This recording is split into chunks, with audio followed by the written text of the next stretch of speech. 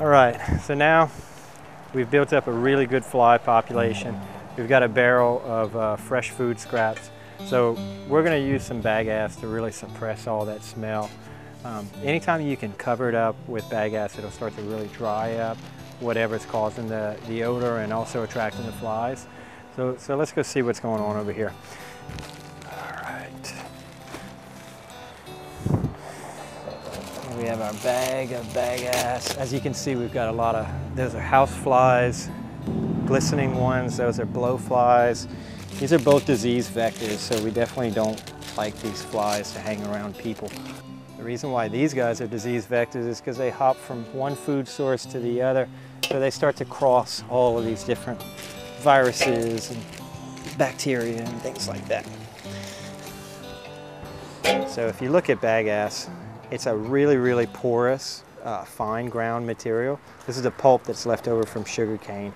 And for every ton of sugar that we produce in Louisiana, we get 2 tons of this stuff. So it's a very renewable resource to use around, say, small agricultural settings, or anytime you maybe have a really foul odor, like on a compost that has gone bad or rancid.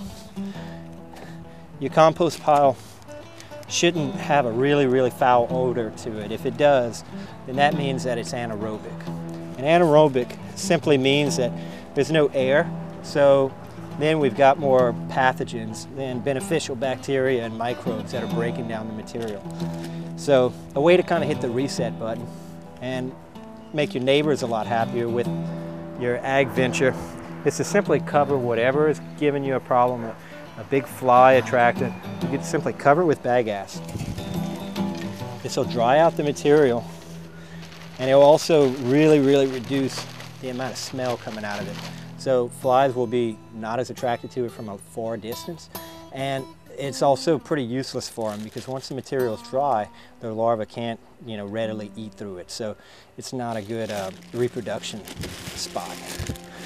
So they're not as interested in it. They'll move on to something else. As you can see, we had probably 50 flies hanging around there at first. Now we've got one hanging around, and that won't last very long.